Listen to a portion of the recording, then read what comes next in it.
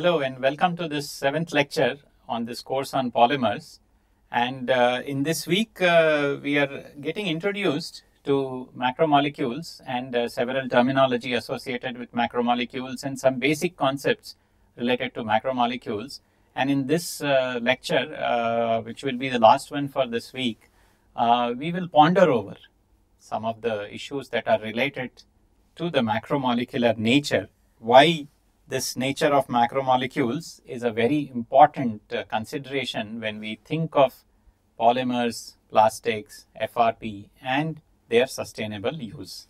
So we will do this by specifically looking at and thinking about what is the nature of bonding in polymers, what do we mean by the types of bonds which are present in polymers as compared to some of the other materials that we know of. Another thing we will do is in terms of thinking of reduction in molar mass. We thought of polymerization, we learnt about cross-linking, and all of these are exercises in building up of macromolecules. Now, is it possible to dismantle the macromolecules? And so with these two questions, we will try to ponder over what is so special and specific to these macromolecules. And only when we think about all these issues, we can come up with effective strategies in terms of sustainability of macromolecular materials. So let's begin by first thinking about the macromolecule material. In terms of its behavior, in terms of its response, it's a material which has multiple scales. And generally, when we think of a material which is, let's say, a metallic or ceramic material, then we have multi-scales there also in terms of atomic scale, then there is a crystal grain scale, and then there is a bulk scale. In this case, we also have something called a segment. So we start with electronic orbitals or subatomic description of materials, and then in case of polymers, we have covalent bond. This is where the polymerization builds up. Covalent bond formation is the linkage which makes a macromolecule. Of course, there are secondary interactions also. We saw example of xanthan gum and how there are several interactions possible between macromolecules of xanthan gum or within one macromolecule of xanthan gum itself. And what's important about multi-scale properties in case of polymers is there is segment, which is a set of macromolecular bonds or a set of monomers or repeating units, because the macromolecule itself is completely immobile because it's entangled or cross-linked, but a segment can still move. And because of this segmental motion, polymers have a very unique behavior compared to other materials. Then of course we have domains and regions. It could be if there is a mixture of two polymers, then there could be domain of one in another. If it's a semi-crystalline polymer, then you could have crystalline regions and amorphous regions and so on. So these are some aspects of multiple scales. When we say scales, we are meaning length scale. And electronic orbital, can you think of what's the dimension we are thinking of? What's the dimension of an individual atom and subatomic features? So you can go look up and see what's the length scale. Then we have the covalent bond. So carbon-carbon bond. So what is the length scale associated with carbon-carbon bond? Then we talk about a segment. And when we say segment, we have learned to indicate it using a line like this. What I mean in case of polyethylene will be basically some CH2, CH2, CH2 going along like this, and this is called a segment of polymer. And instead of drawing all the details, if it's a polyester, then it will have CO and the benzyl rings, if it's a PET and so on. So we indicate it using a segment. So that's another scale. What's the length scale, do you think? Because a segment may have, let's say, 10, 20 repeating units. So what's the length scale? And then domains, where if it's a crystalline and amorphous domain, then you may have some set of segments aligned like this. And because these segments are combined with something else, Of course, the macromolecule may continue and there may be amorphous region. And so you may have crystalline region and amorphous region. So then there are domains of amorphous and crystalline nature in a macromolecule. So these are different length scale, and I'm sure you can look up and try to find out what is the length associated with each of these. And another important feature that you should remember when we discuss multiple scales, we can also talk in terms of multiple time scales.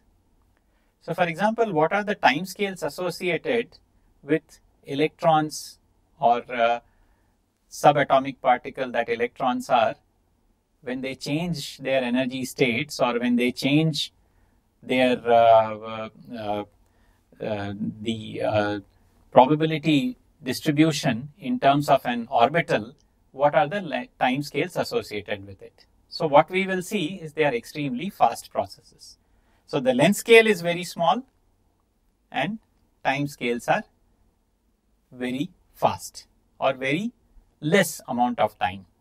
So for example, for a bond level interaction, so if there is a propylene with this CH3, or we talk in terms of polystyrene in terms of this benzyl group. So what if we talk in terms of rotation of this side groups? So bond rotation. What is the length scale associated with that? That's the length scale of the bond. And what's the time scale associated with it? It will be much greater than the electronic time scales. Now next level of scale, which is the segment, which is multiple bonds put together. What is the length scale associated with? It will be much larger than a side group. What is the time scale associated with it? It will be longer than associated with a bond rotation. So all of these can be quantified, and in fact, quantification of each of these time scales and length scale has enabled us to understand the viscoelastic nature of polymers.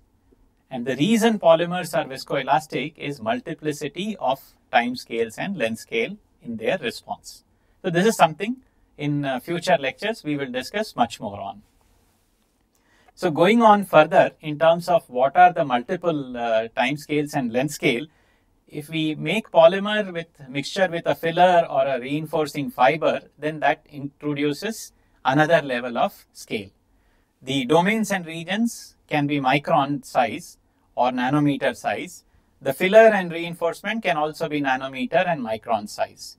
And sometimes the length of the fiber can be continuous, which means the whole sample itself has continuously running fibers. In fact, in aerospace, the composites which are used, polymer composites, in that the fibers is always continuous because we want maximum reinforcement with continuous fibers. So in that case, the length of the fiber is as long as meters because the whole wing of an aircraft can have continuous carbon fibers. And of course, from an engineering part point of view, we can have multiple layers. Food packaging is an example where we may want barrier to water, we may want barrier to carbon dioxide, we may want barrier to UV light, we may want barrier to oxygen. So you can think of various species which should not reach the food item. We need multiple layers of protective packaging. And so we use multi-layer packaging. From a sustainability point of view, this is a challenge because now we are talking about scales in which a 20-30 micron film is actually a combination of 5-6 films which are 2-3 microns each. Each material is different. That's why that's another scale of polymers that we have to worry about. And finally, the bulk. When we are designing a product, when we are designing a particular application, in the end we worry about the bulk properties of the material. In the end, the overall multi-layer film, what diffusion does it allow of oxygen, or what kind of domains and regions does it have so that diffusion coefficient is a given value, and so on. So in the end, we are worried and targeting bulk properties, but underlying that bulk property is the structure at these multiple length scales. And associated with all of these multiple length scale is a response of basic entities from electrons to fillers, where the time scales also are different. So this is an important concept as far as polymer physics is concerned, is multiple scales, and which include time as well as length. And this is something which we will come back again and again when we discuss dynamic mechanical properties of polymers, rheology of polymers, dielectric response of polymers. So all of these features, the fact that there is multiple time scales and length scales of response in the material will become very important. So let's ponder more about the macromolecular nature. What is the nature of bonding which builds a macromolecule? And as we said, it is covalent bonding. How does this contrast with some other materials? For example, in ceramics, it is ionic bonding. In case of metals, it is metallic bonding. So you can go and look up what is the energy associated with each of these bonds. So this gives you an idea also of breaking of the bond, how much energy is required. So does it mean that if metallic bond and ceramic bonds are stronger, they will require more energy to break? Then why is it more difficult to break down a macromolecule? Why is it so difficult to degrade a macromolecule? Something for us to think about. In addition to the primary bonding, polymers, it's extremely important to look at secondary bonding. Example of cellulose is a very common example. It's a natural polymer. It's available in nature. It is part of biogeochemical cycle, so we never worry about it. It has a waste material. But at the same time, if you look at the degradation of cellulose, it is not as fast as many others. And lignin, for example, is even slower. Why is that the case? There are nature of secondary bonding in these materials. In case of cellulose, it is hydrogen bonding. In case of lignin, it is hydrophobic interactions. Because of very strong hydrogen bonding, it's difficult for water to get in cellulose. In case of lignin, again, because of hydrophobic interactions, water is difficult. And many of the biological processes, degradation processes, require presence of water. And so you can see that within nature itself, a specific set of secondary interactions have been introduced to manipulate the degradation characteristics of a polymer. So in case of polymers, various specific types of secondary interactions such as van der Waals, hydrogen bonding, ionic interactions, all of these are very important. In fact, a fruit peel becoming hard or soft depends on what is the nature of macromolecule and what is the cross-linking that it has. And cross-linking in this case is ionic cross-linking. So therefore, in nature there are examples of macromolecular bonding being manipulated in such a way that polymerization is also achieved and depolymerization or degradation is also achieved, but at a rate which is required from the point of view of a natural function. So now, when we think in terms of all these materials with their different types of bondings, we can ponder in terms of why is it that we don't hear as much about metal and ceramic waste materials as we hear in terms of plastic waste materials. How difficult or how easy or how challenging or how manageable is recycling of metal and ceramic waste in comparison to polymer waste? And has these questions got to do something with what is the nature of bonding in these materials? For example, you will hear a refrain that a metal waste can be recycled infinite times. Why is it not possible with a polymer waste? If I take PET bottle, how many times can I recycle? If I recycle it, can I make again PET bottle? Why is it not possible? What is in the nature of primary and secondary bonds in case of polymers that prevents me from recycling PET infinite number of times. And therefore, in terms of material science, there are a lot of challenging questions associated with all of these materials. For example, ceramic waste again is something which we are dealing with more and more. Construction waste, for example, which is cementitious materials. And so it is challenging to find out how to use these materials.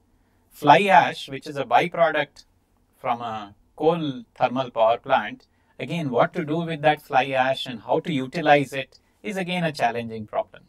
So therefore, waste utilization and recycling are present for multiple types of materials, but in case of polymers, because of their macromolecular nature, covalently bonded macromolecules, and the stability of these macromolecules, at the same time, the stability is not so strong that when I recycle, it continues. So that's why PET bottle, when I pose the question, I can't keep on recycling.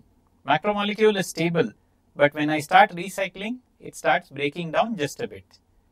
And so the bottle that I made the first time, the second time, I may not get exactly the same properties, and so on.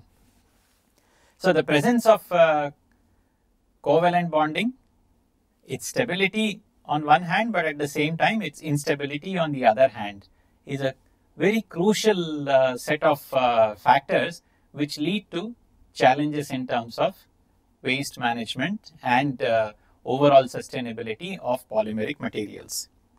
So let's continue our thought processes and pose the question, yes, if it's difficult to deal with macromolecular waste, how do we manage to convert these macromolecules to small molecules, and then maybe handling the waste may be easier.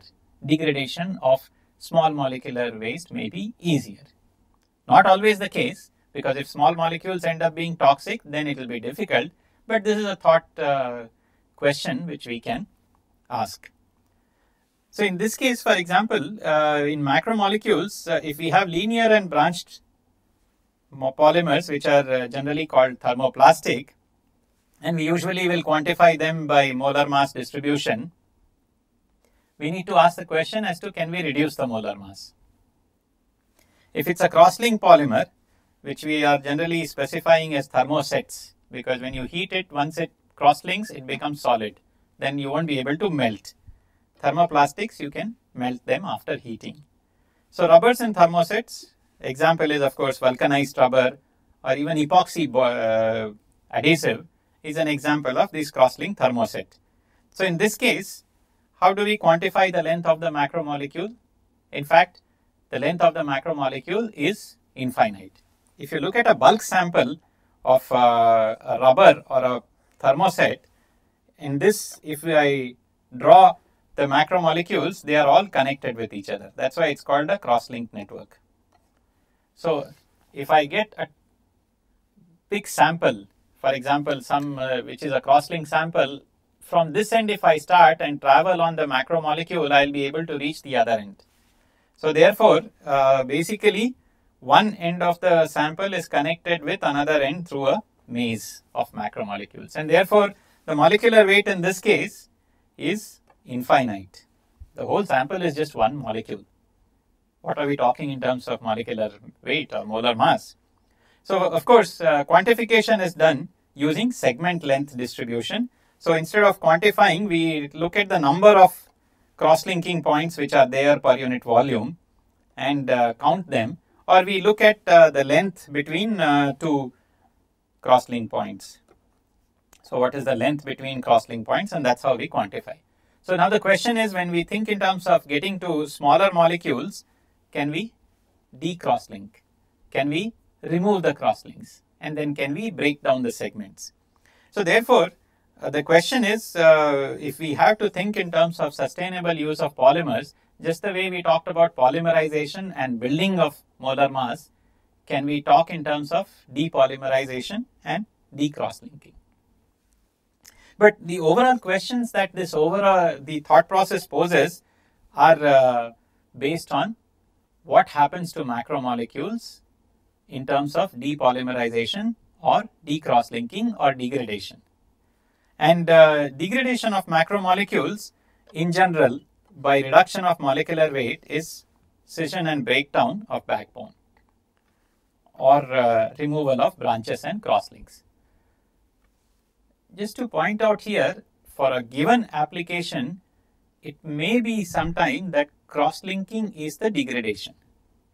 For example, a polymer may be a thermoplastic polymer which can be molten and reprocessed, but if it is subjected to either light or other condition in which a cross-linking reaction can happen, then we will say that from the point of view, the macromolecules are building, the molar mass is building, but from an application point of view, the polymer is becoming less usable because it's becoming cross-linked.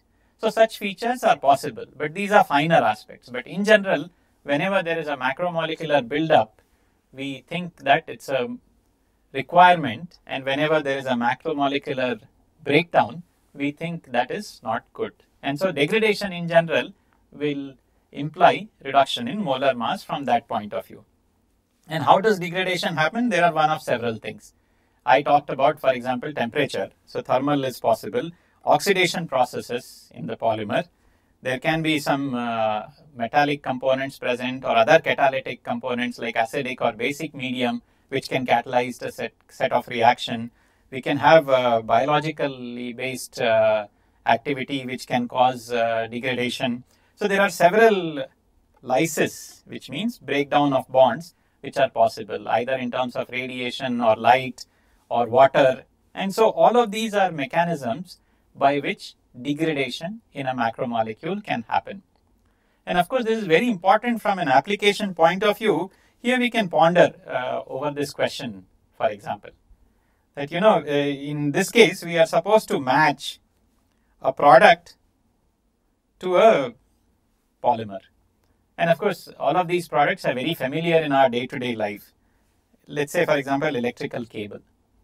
Now, why would you choose a particular polymer for an electrical cable application?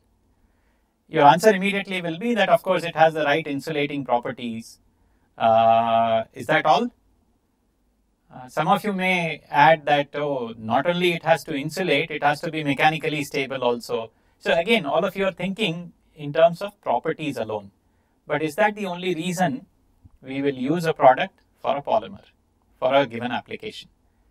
And the answer is no, there are other considerations also.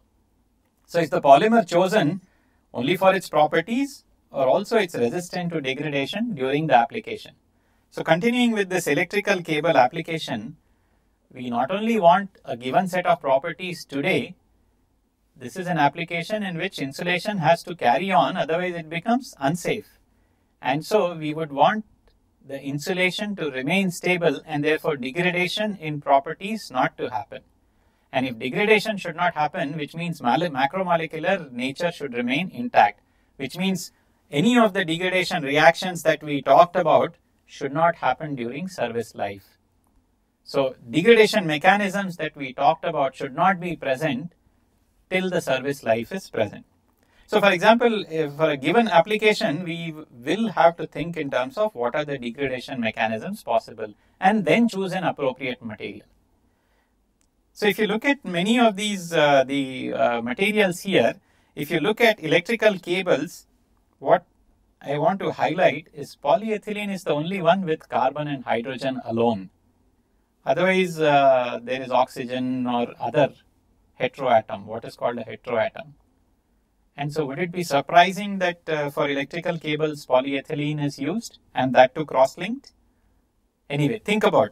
So in each of these cases, the question to think about is why is a given polymer appropriate? So it is appropriate not just because of the properties that are chosen, but also because what is the degradation mechanisms that makes it appropriate till the service life is over. So given all this discussion of macromolecular buildup and its breakdown during service life, if we have to think of in terms of overall sustainability, should we not think of degradation during and post application also? So this is a thought in terms of utilization of polymeric materials on a long-term sustainable basis. And so the questions that I will leave you with, and again, many of these are research challenges today. And as polymer scientists and engineers, it is these set of questions that we have to come up with effective answers for. This is what is being demanded from us from the point of view of sustainable use of these materials. So the questions that are related are the following. What is the life cycle cost of a product? So we should not think product cost purely in terms of the usage and what is its cost for buying and selling. What were the raw materials that were utilized? When the product finishes its service life, how much cost it is going to be to use later on or recycle later on or dispose later on. So therefore, this is a concept of life cycle. And this is where polymers have to be compared with other materials of choice. And only when we look at life cycle cost as a whole, then we can talk about which material is better than the other. And not really based on the product cost itself. The other question that we can think of is, can we not have newer processes of polymerization which we can use renewable resources? In which case the dependence on petrochemical resources can become less. Now degradation, which we have thought about in this lecture, can we not think it in a more holistic manner? So we want degradation to a very limited scale or none at all, if best possible case scenario, during service life. And of course, if we want to recycle it infinite number of times, then there should be no degradation during recycling also. But as soon as we have decided now that it cannot be recycled or reused and now it has to be part of the overall biogeochemical cycles or part of the environmental systems, then can it degrade to non-toxic and small molecules. So after service life and reuse and recycling and all of those options are exhausted, when the material is disposed, can it not degrade? So you can see this is a very challenging proposition, but this is what is required if we have to continue to use many of these materials on such large scale. And so the overall question is, can polymeric materials that we are using on these large scale can become part of biogeochemical cycles in a sustainable manner? This is the overall question I want you to leave with. Remember, these are all research questions and challenging questions. They are scientifically important questions from a management point of view, from a systems point of view, from a social behavior point of view. They are important questions, and from policy point of view, they are very important questions. So this will round up the first week of the lectures related to macromolecular nature. And next week onward, we will start looking at properties of a single macromolecule and continue our journey. Polymerization and depolymerization and states in environment are some specific aspects that we look at further lectures later on. Just to provide you with some hints related to the answer for the question that was posed, each and every polymer has unique properties, whether it's optical, mechanical, or electrical, and so therefore each application is specific to those properties. But more importantly, we also have to consider the degradation mechanism. So if, for example, if PMMA used as a contact lens, we have to make sure that in the environment of the body, it should not degrade during the service life. So with this, I will leave you to ponder about the macromolecular nature and its sustainability, its application, considering not just properties, but also the overall degradation mechanisms. Thank you.